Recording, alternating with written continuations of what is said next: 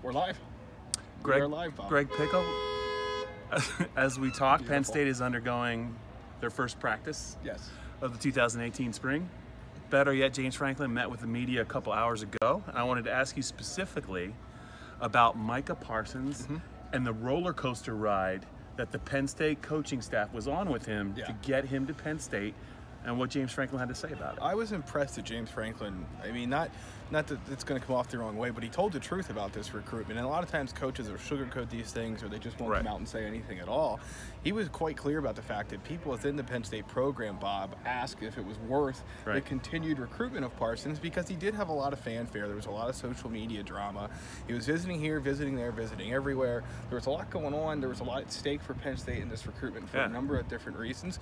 And he was honest about the fact that there were people in the program that thought maybe this isn't worth it. But the big takeaway today is that 3 months into his time on campus and during his first spring practice and winter workout event so far, he's impressed. And no one's asking that question anymore, according to James, which tells you, I think, all you need to know. So Micah committed early, decommitted last spring.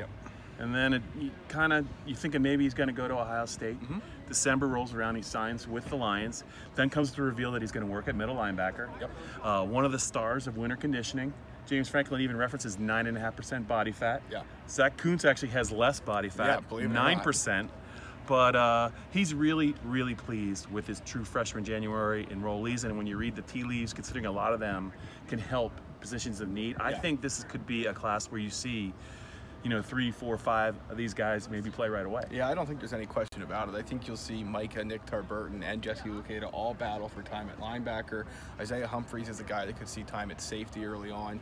There's a big group here of kids that came in early, and they were targeted to come in early for a specific reason.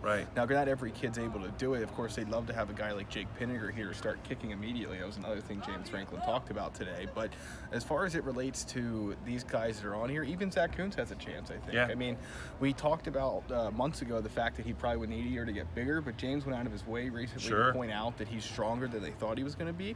So I don't know. We'll have to wait and see, but I agree with you. This is going to be a high-impact class and a high-impact group of early enrollees. You really have to listen closely when James is talking in the spring, especially early in the spring. It's a little too early for no doubt about it spring breakout, because they're just getting started. But he did say 2 things.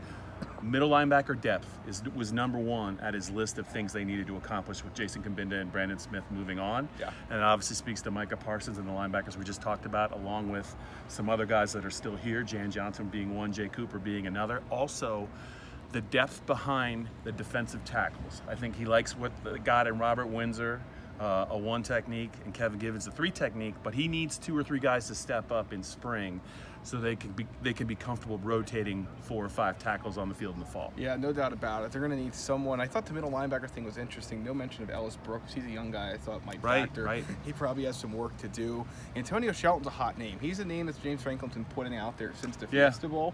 I think he's close the gap, I think, is the phrase. I think he's definitely a guy to watch. They're I think they feel good about Robert Windsor and Kevin Givens. The one thing we didn't get to ask, so what I would love to have known is Windsor had a weight drop. He was one of the guys that was pointed out when the new roster came out as I didn't mean to drop. He still is pegged to play defensive tackle per James Franklin. Kevin Givens, the same thing. So they got some big guys coming though. Fred Hansard and Corey Bolger are already here. PJ Mustipher leads the way of guys who come in June. So that's it for now, but it's early, very early in spring practice, and we'll have a lot more to talk about very soon.